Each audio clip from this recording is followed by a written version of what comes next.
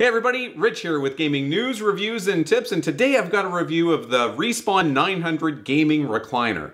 Now this chair is specifically for console gaming. You wouldn't use it necessarily for PC gaming because it is more of a recliner type chair, but I've been playing a lot of Ghost of Tsushima, especially the Legends version, and it's been a lot of fun, so I thought it was time to invest in a new gaming chair. So let's go ahead and take a closer look.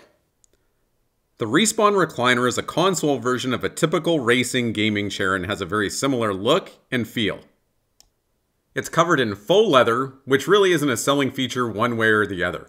It's not super nice, it's just fine.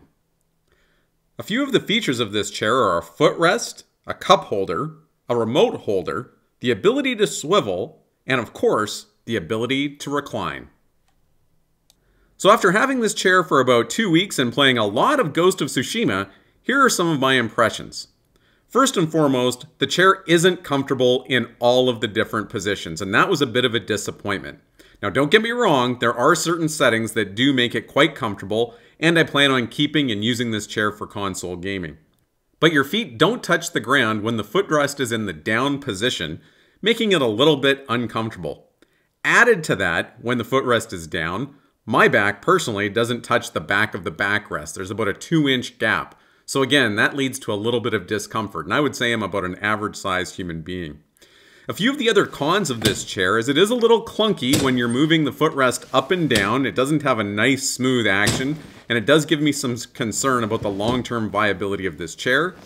And it is far too swivelly. I know that this is one of the selling features of this chair, but it moves so easily back and forth and sideways, I often find myself being put out of position from looking straight at the TV, and I constantly, not constantly, but I do have to adjust every time I sit down in the chair.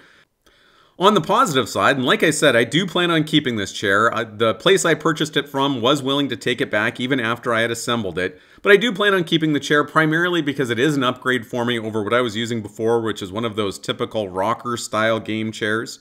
It is really comfortable actually with the footrest up, and you can get into a good position in order to play some games.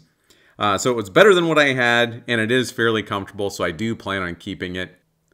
I hope this review has helped you out in making a decision on what gaming chair to purchase for your console gaming needs. And if it has, please subscribe or give me a like, and we will see you in-game.